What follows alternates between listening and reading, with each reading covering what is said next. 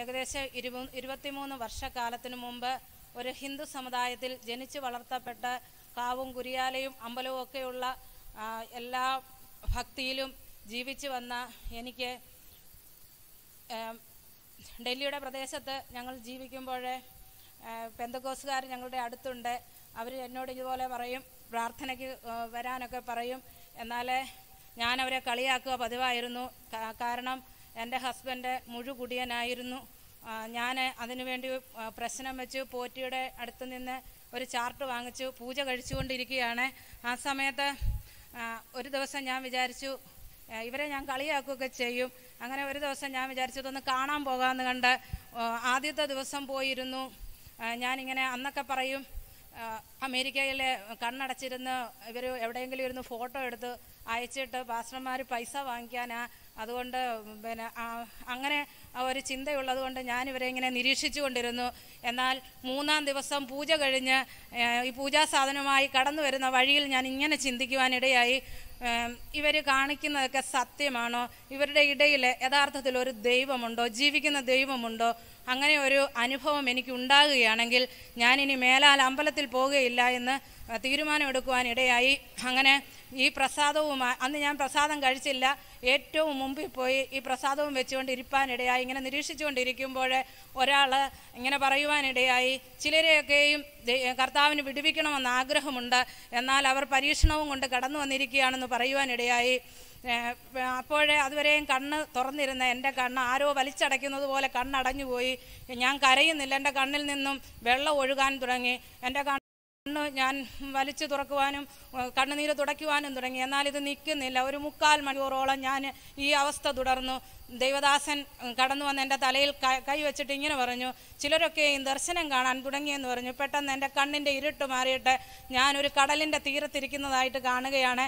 ആകാശവും ഈ തിരമാല എൻ്റെ അരികിലേക്ക് ഇങ്ങനെ കടന്നു വരികയാണ്. ഇത് കണ്ട് ഞാൻ അവിടെ ഇരുന്നുകൊണ്ട് പറഞ്ഞു, കർത്താവേ ഞാൻ വിശ്വസിക്കുന്നു, ഇത് തന്നെ ദൈവം എന്ന് വിശ്വസിക്കുമെന്നൊന്ന് അവിടെ നിന്ന് പറയുവാൻ ഇടയായി. അതിനുശേഷം ഞാൻ ഈ പെന്തക്കോസ്തുകാരോട് പറഞ്ഞു, ആ ദൈവദാസൻ പറഞ്ഞത് എന്നെയാണ്, ഞാൻ ദർശനം കണ്ടതെന്ന് പറഞ്ഞ് എന്നെയാണെന്ന് പറഞ്ഞപ്പോൾ അവർ പറഞ്ഞു, ഒരാൾ അങ്ങോട്ട് ചിരി തുടങ്ങിയിട്ട് വേദപുസ്തകം വെച്ച് കുത്തിയിരുന്ന് അങ്ങ് ചിരി തുടങ്ങിയിട്ട് പറയുക, ഇന്നലെ വരെയും വേദപുസ്തകത്തെ ഞങ്ങളെയും കളിയാക്കിയ ആൾ വന്ന ഉടനെ അങ്ങ് കാണാൻ പോലെ. അപ്പോൾ ഞാൻ വിചാരിച്ചു എനിക്ക് തോന്നിയതാണ്. എന്നാൽ അവരന്ന് എന്നെ പ്രാർത്ഥനയ്ക്ക് വിളിച്ചില്ല. അന്ന് വൈകിട്ട് ഞാൻ അവരുടെ കൂടെ പ്രാർത്ഥനയ്ക്ക് കടന്നു ചെന്ന് പ്രാർത്ഥിപ്പാൻ തുടങ്ങി. അപ്പോൾ TV കാണുന്നത് പോലെ ഞാൻ ദർശനം കാണാൻ തുടങ്ങി. അവിടുന്ന് 1 വർഷക്കാലം ഇവരുടെ കൂടെ ഞാൻ ഈ പ്രാർത്ഥനയിൽ കടന്നു പോകുവാനും വേദപുസ്തകം മുഴുവൻ വായിക്കുവാനും ഇടയായി. സ്നാനപ്പെടുവാൻ തീരുമാനിച്ചതിൻ്റെ തലേ ദിവസം ഒരു ഉച്ച കഴിഞ്ഞ സമയത്ത് എനിക്കൊരു സംശയമുണ്ടായി. എൻ്റെ വീട്ടിലുള്ളവർ, എൻ്റെ ചർച്ചക്കാർ, ബന്ധുമിത്രാദികളൊക്കെയും പൂജാരികളുണ്ട്, മിലിറ്ററി റിട്ടയറായി വലിയ റാങ്കിൽ ജോലി ചെയ്തിട്ട് തിരിച്ചു വന്നിട്ട് ജ്യോത്സ്യപ്പണി ചെയ്യുന്നവരുണ്ട്. അപ്പോൾ അവരൊക്കെയും സത്യസന്ധമായും നിഷ്കളങ്കമായും ജീവിക്കുന്നവരാണ്. ഞാൻ ഈ ദർശനം കണ്ടതുകൊണ്ടാണല്ലോ ഞാനിത് വിശ്വസിച്ചത്. അപ്പോൾ അവരൊക്കെയും നരകത്തിൽ പോകുമോ എന്നുള്ളൊരു ചിന്ത ദേവദാസനോട് പറയുവാനിടയായി. പെട്ടെന്ന് ദേവദാസൻ ലൂക്കോസ് സുവിശേഷം 16-ാം അധ്യായത്തിൽ നിന്ന് സംസാരിക്കുവാൻ തുടങ്ങി. 19-ാം വാക്യം മുതൽ വായിച്ചു വരുമ്പോൾ 28-ാം അധ്യായത്തിലെത്തുമ്പോൾ ഇങ്ങനെ പറയുന്നു, എനിക്ക് ധനവാൻ അബ്രഹാം പിതാവിനോട് പറയുകയാണ്, എനിക്ക് 5 സഹോദരന്മാരുണ്ട്. ഇവിടുത്തെ യാതനാ സാക്ഷ്യം പറയുവാൻ ഈ ലാസറിനെ ഒന്ന് അയക്കണമേ എന്ന് പറയുവാനിടയായി. അപ്പോൾ അബ്രഹാം പിതാവ് ധനവാനോട് പറഞ്ഞു, മോശയെയും പ്രവാചകന്മാരെയും അവിടെ ആക്കിയിട്ടുണ്ട്. അവർ പറയുന്നത് കേൾക്കാത്തവർ മരിച്ചവരിൽ നിന്നൊരുത്തൻ ഉയർത്ത് ചെന്നാലും വിശ്വസിക്കുകയില്ല എന്ന് പറയുവാനും ഇടയായി. അതുപോലെ നിൻ്റെ ബന്ധുക്കളെ ചാർച്ചക്കാരൊക്കെയും ഈ സുവിശേഷം കേൾക്കുവാൻ അവിടെയിടങ്ങളിൽ ഇതുപോലെ സുവിശേഷം കേൾക്കും. അവർ കേട്ട് അനുസരിച്ച് എന്നാൽ മാത്രമേ സ്വർഗത്തിൽ പോവുകയുള്ളൂ പറയുവാനിടയായി.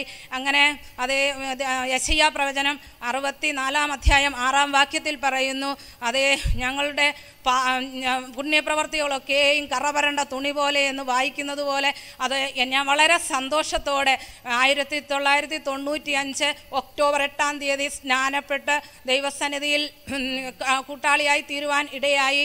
അതിനുശേഷം എൻ്റെ ഹസ്ബൻഡ് എന്നോട് പറഞ്ഞു, നീ സ്നാനപ്പെട്ടോ കുഴപ്പമൊന്നുമില്ല. RSSകാരനായിരുന്ന ആൾ പറയുകയാണ്, എനിക്കിങ്ങനെ ഒരു അവസ്ഥ ഈ കറുത്ത പുസ്തകം എടുക്കാൻ ഇടയായാൽ ഞാൻ ഈ ഫാനിൽ കെട്ടി തൂങ്ങിച്ചാവും, എന്നാലും ഞാൻ വരികയില്ല എന്ന് പറഞ്ഞു. എന്നാൽ 6 മാസം കഴിയുന്നതിന് മുമ്പ് ഈ സ്നാനം സ്വീകരിപ്പാൻ സ്വർഗം സഹായിച്ചു. ദൈവത്തിൻ്റെ വചനം പറയുന്നു, കർത്താവായ യേശു ക്രിസ്തുവിൽ വിശ്വസിക്കുക, എന്നാൽ നീയും നിൻ്റെ കുടുംബവും രക്ഷ പ്രാപിക്കുമെന്നുള്ള തിരുവെഴുത്ത് ഞങ്ങളുടെ ജീവിതത്തിൽ നിറവേറുവാനിടയായി. എന്നാൽ ഞങ്ങളുടെ വീട്ടുകാർ തന്ത്രപൂർവ്വം ഞങ്ങളെ നാട്ടിൽ വരുത്തിയിട്ട് വിശ്വാസത്തിൽ നിന്നും വേർതിരിപ്പാൻ വേണ്ടി സകല തന്ത്രങ്ങളും ഞങ്ങളോട് മെനഞ്ഞു. എന്നാൽ വിശ്വാസത്തിൽ പിടിച്ചു നിന്നതുകൊണ്ട് ആ ഉണക്കമലയിൽ ഞങ്ങൾക്ക് ഡൽഹിയിലുണ്ടായിരുന്നതിലും ഉന്നത പദവിയിലെ ജോലി തന്ന് കർത്താവ് മാന്യമായവരുടെ ഇടയിൽ ഞങ്ങളെ നടത്തി. ഞങ്ങളെ കൊല്ലുവാൻ സഹോദരങ്ങളും മാതാപിതാക്കളും കൊന്നുകളഞ്ഞാൽ പോലും കുഴപ്പമില്ല എന്നുള്ള രീതിയിലായിരുന്നു ഞങ്ങളോടുള്ള പ്രവർത്തികൾ. എന്നാൽ അതിൻ്റെ മധ്യത്തിൽ ദൈവത്തിൻ്റെ വചനം വള്ളിപുള്ളി മാറിപ്പോവുകയില്ല, അതങ്ങനെ തന്നെ ജീവിക്കുമെന്നുള്ള ഒരു ഉത്തമ സാക്ഷിയാണ് ഞാൻ. വചനം പിടിച്ചു വെച്ച് ദൈവസന്നിധിയിൽ പ്രാർത്ഥിക്കും.